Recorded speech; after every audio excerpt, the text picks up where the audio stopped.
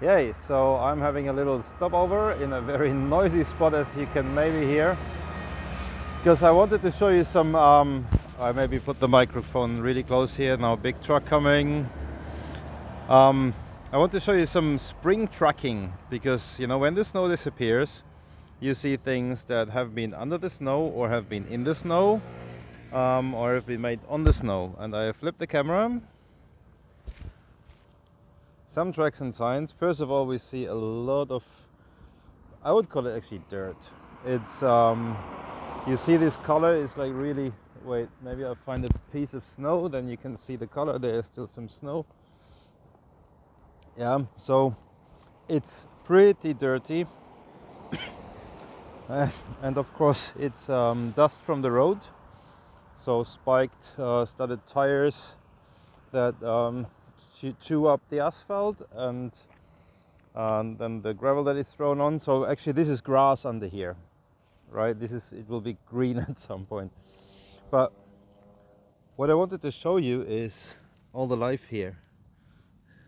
See these tunnels? See these tunnels? Nice, huh? And there you see a new sign of the same animal. And here, cop, cop, cop. It's a nice tunnel underneath, and we have some green coming through here and there.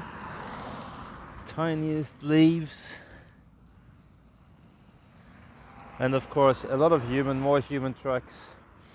Yeah, this worked quite nice. I was just in a factory that makes like you know, truck tarps and stuff.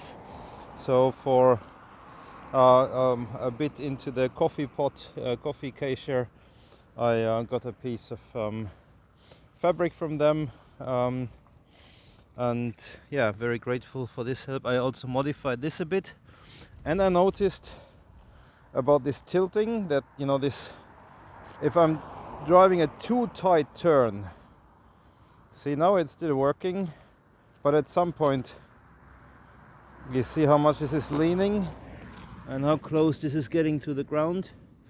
So I cannot make the very tight turns. But yeah, that's the only thing that I noticed. Otherwise, not much heavier. And now later I'll be adding this this sign in there that I can use with whiteboard markers or something. Yep, hey, that was an update.